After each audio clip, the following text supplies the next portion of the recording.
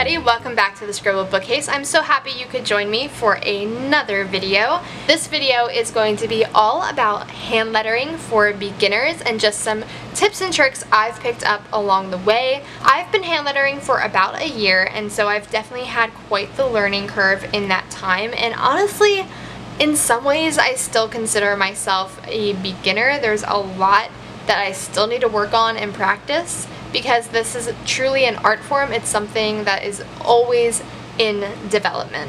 So I wanted to quick give you a few examples of hand lettering. So my dashboard here is actually a hand lettered piece that I did. I created this for actually my boyfriend's office and then turned it into a piece for my Etsy shop. So this is available in my shop. If you like it and are interested, you can check it out. It's a digital download.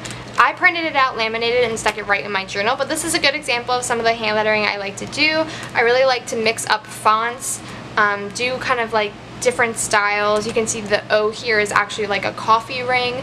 So be thinking about creative ways to change letters, to mix fonts, and that's really going to bring your hand lettering to the next level. So here are some other examples of my hand lettering. I really like this page. You can see some mixed fonts here. Brush lettering, I love this one that I did of some brush lettering with all Tombow brush pens. You can see I created like a little shadow effect as well with black in the background. And you can see here is just my normal handwriting mixed in with some hand lettering. And that's a really key point that I wanted to make first, is that hand lettering and handwriting are two totally different things. So some people might claim, oh, I have bad handwriting, which first of all, no you don't. Your handwriting is beautiful and unique and totally yours, but hand lettering is different than your handwriting, so even if you think you have bad handwriting, that's okay, because your hand lettering is going to be a completely different art form, and it's something that has different skills involved and is going to take time and practice to master it. Know right off the bat that your hand lettering is not going to look beautiful from the get-go.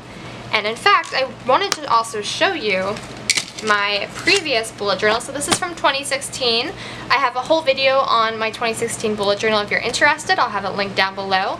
But I wanted to show you some of my first pages in here. So yeah, this was probably one of the first pages I ever did. And you can see that I was just using gel pens. I didn't even have brush pens at the time. Without a doubt, I have come very far from my beginning days in lettering. So don't get discouraged either. This is from a year ago, guys. So it took me a year to get to the point that I am today. Okay, so enough chit chat, let's get down to some of the basics. We're first going to talk about some of the supplies I like to use. For practicing hand lettering, I really recommend a very smooth paper. I like to use this HP LaserJet printer paper, but you just want to make sure it's really smooth to the touch so that it doesn't fray your pens and so that you don't get that skipping, which can happen sometimes in brush lettering.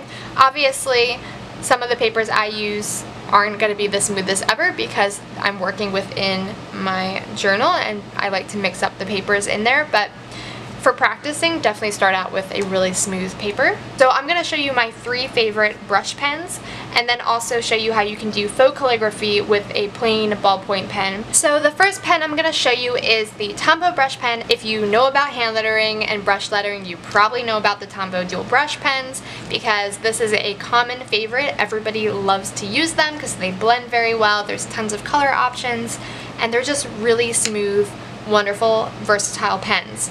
However, I actually do not recommend these pens for super brand new beginners, because I think because of their size, they're actually quite difficult to control, at least more so than some other brush pens. And so I'm going to write out letter with these pens to give you an idea.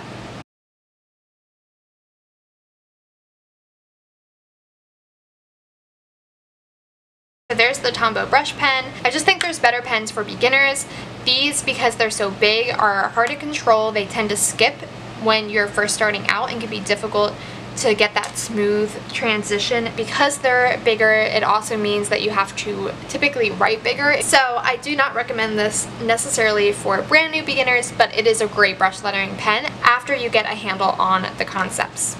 One of my favorite pens for beginners is actually the Pentel Feud Touch Pen.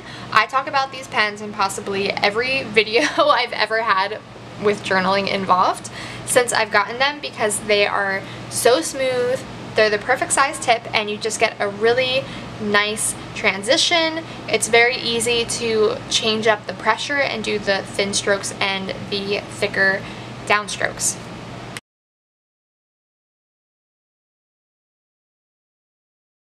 Okay, so there you saw the Pentel Feud Touch Pen.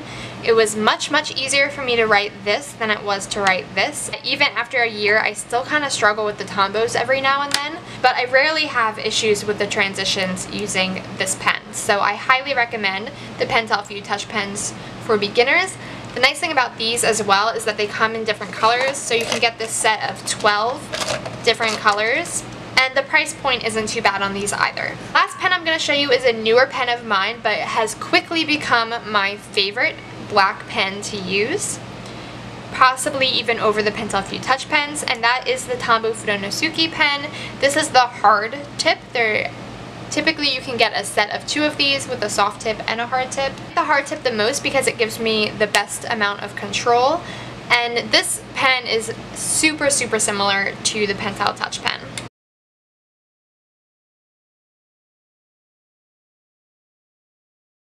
So as you can see, these are nearly identical. If anything, I think the Fudonosuke pen is a little nicer just because I think the color is just a little bit more of a true black.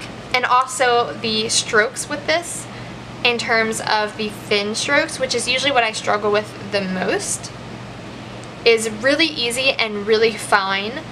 If you're super new to hand lettering, you might not want to shell out the money for brush pens, and so I want to quick show you how you can get this same effect using just a plain ballpoint pen.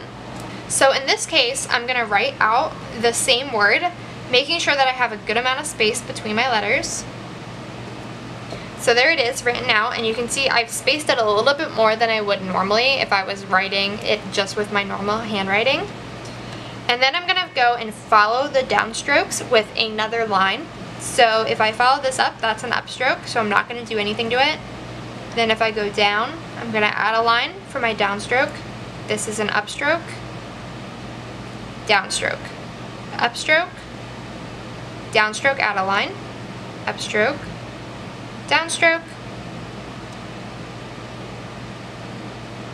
and so on. Okay. So that's kind of a cool effect on its own. You could just leave it like that, but if I'm trying to totally mirror the brush letter effect, then I'm going to want to fill it in. So after I create those lines, I'm just going to go ahead and color in the little space that I've created. Okay, there you go. So you can see that this ballpoint pen really doesn't look all that different than the brush lettered pens once it's all said and done. So those are the tools I like to use. Now I'm going to jump into a few tips, and I'm going to be using from now on the Tombow Fudonosuke pen. I still don't know if I'm saying that right if you've been watching my last video, so correct me if I'm wrong. So my first tip to you is that in order to achieve hand lettering, you have to be mindful of your upstrokes and your downstrokes. So when you're hand lettering, you want to take your time with it, so that you can keep track of when your pen is going up and when your pen is going down. A good way to do this is to just do repeated L's or E's. So for example, you could join me at home and do this along with me. I would do a thin upstroke, very little pressure, just using the tip of the pen, and then bring it around, and I'm adding pressure and bringing it down. And then I would do a thin upstroke again, add pressure, bring it down. You want to have a good amount of pressure, but not too much that you're making it difficult to even move the pen down the paper. It should really just glide. And look, if I push too hard, see, you could actually hear, I don't know if you guys could hear it, but I could actually hear it struggling to go down the page. And you can see those little lines where it was skipping. So it's going to take time, but you really need to find the right amount of pressure, and doing the repeated L's is a good way to do that. But always, always remember, this is like the #1 rule of hand lettering. Thin upstrokes, thick downstrokes. Little pressure upstroke, lots of pressure downstroke. My second tip to you guys is to take your time. Like I said, hand lettering is different than handwriting. So if I was handwriting the word letter, I would just go letter, right? That would be my handwriting. It's very fast. I'm just getting the word on the page. It's not art. But when I'm hand lettering, I really take my time with it. So I'm going to show you letter now like I did before without it sped up, so you get a sense of the amount of time that it's taking me to create that effect.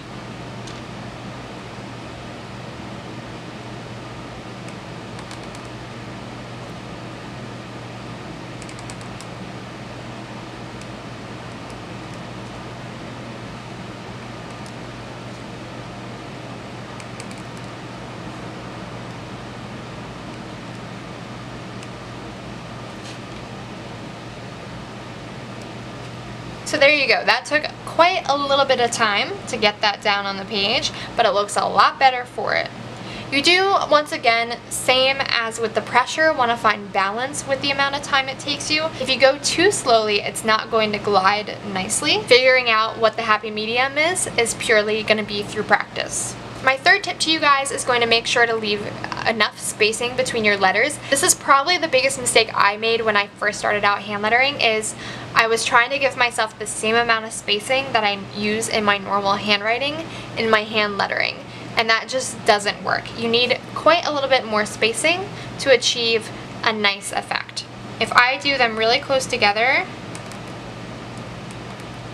it gets really hard to differentiate the letters because those thick downstrokes are all like overlapping. So you can see there, that doesn't look very nice. So instead, what you want to do is have a good amount of space in between your letters. And this is a fun thing that you can vary to get different effects as well. So a lot of people like to do very like drawn out letters. So if you want to create a hand lettered piece, you might mix up letters that are closer together and then some words with letters a lot further apart. My fourth tip to you is probably the one that I hear the least of, and yet turned out for me to be one of the most important ones to really mastering the art of hand lettering, and that is picking up your pen between letters. It seems almost counterintuitive because you think hand lettering is such a beautiful flowing process, but I promise you, if you pick up your pen, which one forces you to take your time, it's going to turn out so much better. So when we write cursive in our normal handwriting, the idea is to keep your pen constantly on the page. So if I was to write letter in my normal handwriting, I wouldn't pick up the pen, I would just keep writing. Now I wrote lettering, but you get the idea. It just looks completely different. If I want to hand letter between every letter in that word, I want to pick my pen off of the page, and then that helps me decide where to place the next letter and allows me some more flexibility in the way that I connect them. If I write letter, I'm going to write my L and then give myself the little end tail, and that's important too. So the little piece that's going to be the connector for your next letter is the last thing you want to end on before you pick up your pen. So I made my little end tail, and then I'm going to do my E, and I'm going to do that right where the end tail is. Bring it down, and then once again I have an end tail. Then I'm going to do my T. By the way, end tail is literally a word I just made up. That's not an actual lettering term, so if you don't see other people using it, that is why. But it's very important and an important thing to keep track of. So do my second T, end tail, E, that's where I want that one to go. I'm going to continue that and do my R, and I'm going to stop there. So sometimes I'll stop within the letter itself too. R is one where I typically stop, and then I end it, and then I go back and I do my little additional pieces. By picking up our pen, it gives us so much more control versus if you get trapped in kind of that cursive mindset, because it looks like cursive, and it is in a way, then you'll just like keep that flow of it, and it doesn't allow you the flexibility that you need for hand lettering. So for example, if I wanted to do a bounce effect, I could only do that easily by picking up my pen. If I tried to do that doing cursive, it would look something like this. I can't even like do it without picking up my pen. Okay, so that doesn't look too good. But if I can do that by picking up my pen, so I might do the L, have my little end tail, do the E, have my little end tail, do the T, I'm going to bring it down a little further, have my little end tail, do my other T, do that one a little higher, have my E, make that go a little bit higher, bring it down, and I need to add a little bit there because my end tail kind of went further than my, and then I would do a little flourish. So that little pause in between is going to really bring your hand lettering to the next level. My fifth and last tip to you guys in this video is going to be to just practice the alphabet and try out different styles. And what I mean by that is I've kind of been showing you in this little example set with letter the same exact style. It's basically just cursive. My R's, my T's, my L's all kind of look the same, but there's tons of different ways to do letters. So for example, I might do my A where it's really round and wide like that. I might do a really thin A like that. I might do an A that has a really high curvy line above it. I might have my A be like, have a little curl in it. Perhaps I want my A to connect only at the top. So you can see there that I just did 5 different A's, changing really tiny little details, but that can matter a lot when you have the actual lettered piece in front of you. And so that would be my last tip to you guys, is to just try out a ton of different letters. A good way to do this is what I call alphabet soup. So I like to create just a list of all of the different possible styles of one letter that I can think of. To do this, I often go to Pinterest or Instagram and find hand lettered pieces that I really like, and then pick out the letters that stand out to me as cool variations of it, and I'll copy them into here.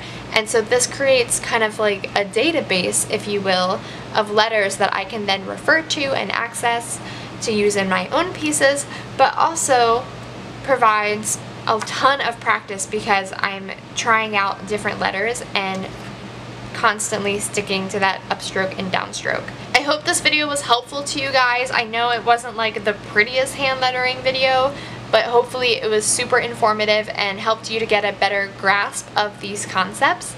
I would love your feedback, so please do comment down below, and I will definitely be making a video on blending hand lettering as well, so mostly working with these lovely Tombow brush pens, since I kind of gave them a bad rap in this video because I don't consider them the best for beginners, but they are really fun for other things like blending, so I'll make a video on that as well. If you're new to my channel, please do subscribe. I love making videos that are tutorials, everything journaling related, and art and DIY for you guys, so just comment down below, let me know what videos you'd like to see from me next. And of course, be sure to follow me on Instagram for more inspiration. You can also find me on Facebook and in the Scribble Bookcase Creatives Cocoon, which is a fun little slice of this community where we get to hang out and share our work with each other. Thanks so much for watching. I hope you guys have an amazing day, and I wish you the best of luck in your own hand lettering journey. Bye!